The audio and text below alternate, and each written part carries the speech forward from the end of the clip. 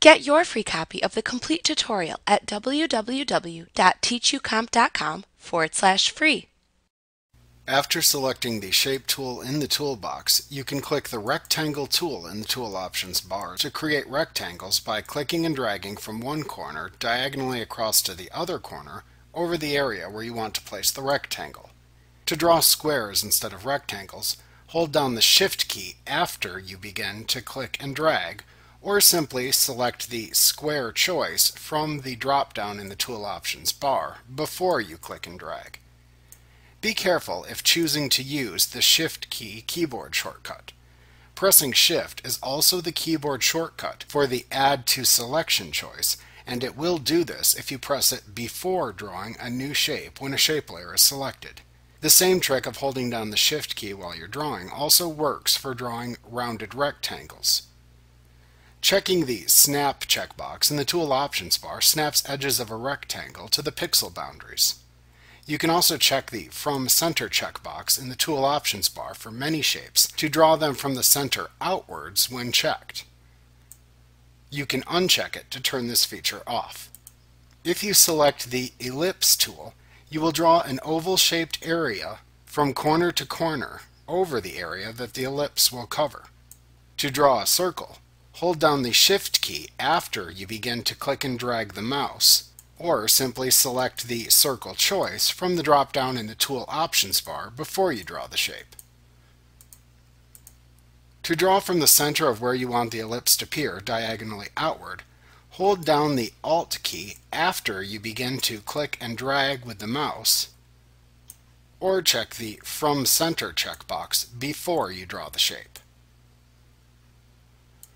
Be careful of using the Alt key keyboard shortcut after drawing your first shape. Pressing Alt is also the keyboard shortcut for Subtract from Selection, and it will do this if you press it before drawing a new shape when a shape layer is selected. Polygons and stars are drawn from the center outwards by default. You can click either tool within the Tool Options bar, and then click and drag from the center of where you want the polygon or star to appear outward to its edge. It grows in all directions as you drag.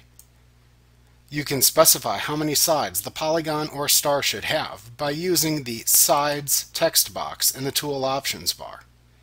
You can set the percentage of indentation of the star's arms by entering a percentage into the Indent box in the Tool Options bar. For both shapes, you can check the Corners checkbox for the Smooth option in the Tool Options bar to smooth the corners of the shapes. For stars, you can check the Indents checkbox in this same section to smooth the star's indentations too.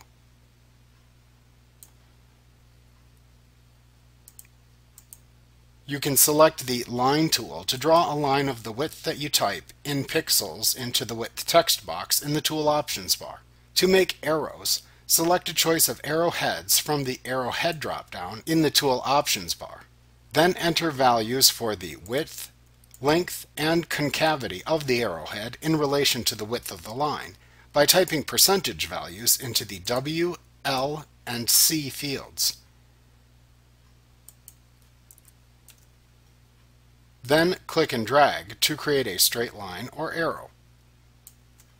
To use the Custom Shape tool, first select the Custom Shape tool in the Tool Options bar. Then click the Shape drop-down in the Tool Options bar and double-click the specific shape to draw. Then click and drag in the layer to create the selected shape.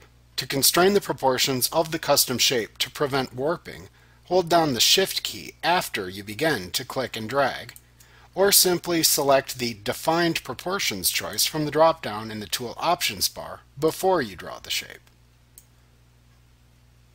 Like what you see? Pick up your free copy of the complete tutorial at www.teachucomp.com/free.